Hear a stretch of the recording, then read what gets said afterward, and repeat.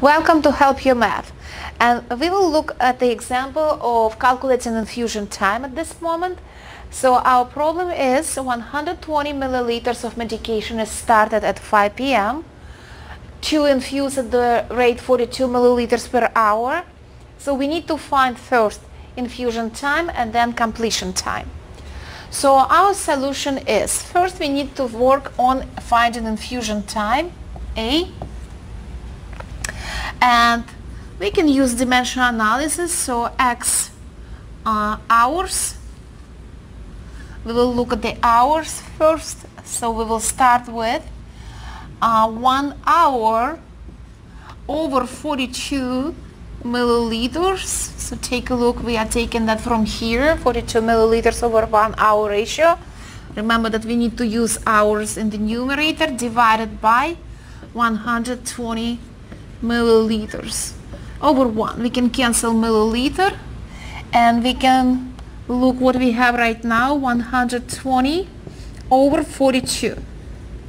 So we can reduce that. We can divide both sides by 6. 42 divided by 6, 7. 120 divided by 6, 20. So 20 over 7 cannot divide nicely. We need to perform long division. 20 divided by 7. So let's drop the decimal point in the end of 20. And we will fit 2 times 7 here. 2 times 7, 14. So minus 14. 20 minus 4 is 6. And we need to add extra 0. So 60. And we can fit 8 times. 7 times 8, 56. Minus, so we have 40 right now, since we need to bring extra 0.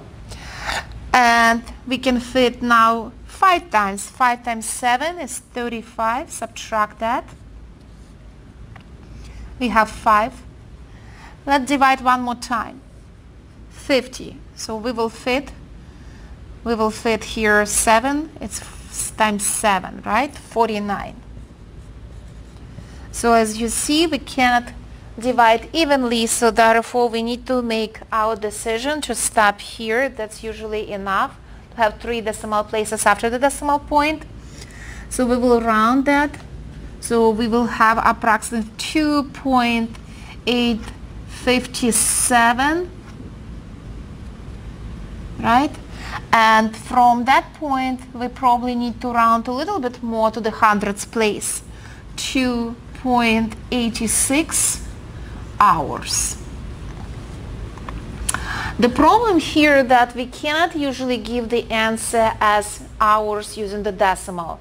We normally give the time as hours and minutes. So we need to do one extra step here. We need to convert the decimal part, because this is actually less than 1 hour. We need to convert that into minutes. So we know that there are 60 minutes in 1 hour. That's why we will multiply that decimal, only 0.86 by 60. So let's multiply. Notice we are not multiplying by 0. We will just bring it down later. We start to multiply by significant digits. 6. 6 times 6, 36. And we will carry 3. So 6 times 8, 48. Plus 3, 51. And don't forget to bring 0 down.